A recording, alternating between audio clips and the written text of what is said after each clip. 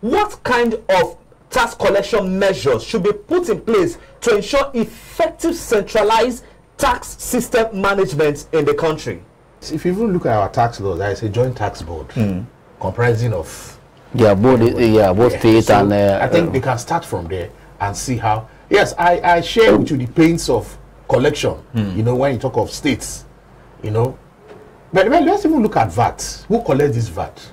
But it's been shared by all 3 tiers of government. So the joint tax board should be reformed so that their functions will be expanded, so that some of these issues, these tax issues, they can be the ones collected. Okay. It's a joint tax board comprising of both states and of course the local government. All right. Okay, so representing everybody's interest. So when they collect, they know the laws are there as to how they will even share some of this revenue. All right. But that means there's a lot of work for this committee. Yeah, there's a lot of work. Our tax laws has to be reviewed.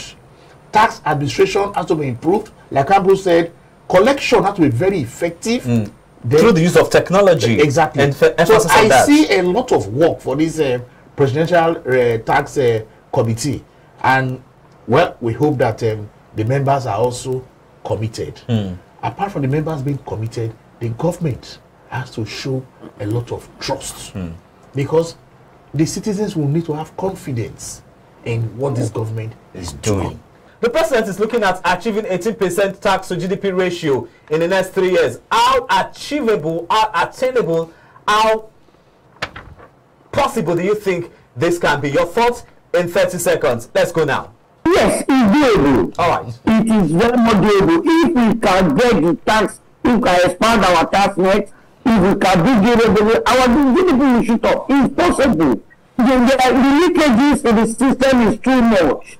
That is one of the biggest problems, and that is where this tax thing come to play. We need to reform our tax to ensure that a lot of money coming to government coffers.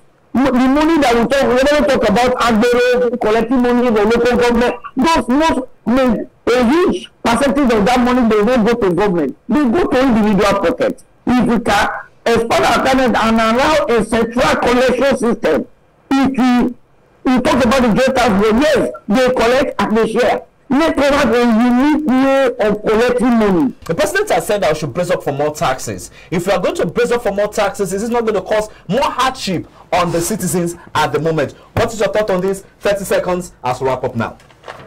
Government should have a human face. We are not saying don't collect your tax, but collect this tax, because if the businesses die, you won't collect any tax again. So let there be a balance. All right. And ensure that you collect the appropriate tax from the businesses so that they can continue to be in operation. Ambrose, we saw one development, the first of its kind in Nigeria, a 400-level student, Oriri Agbaje, who was appointed as a member of the committee.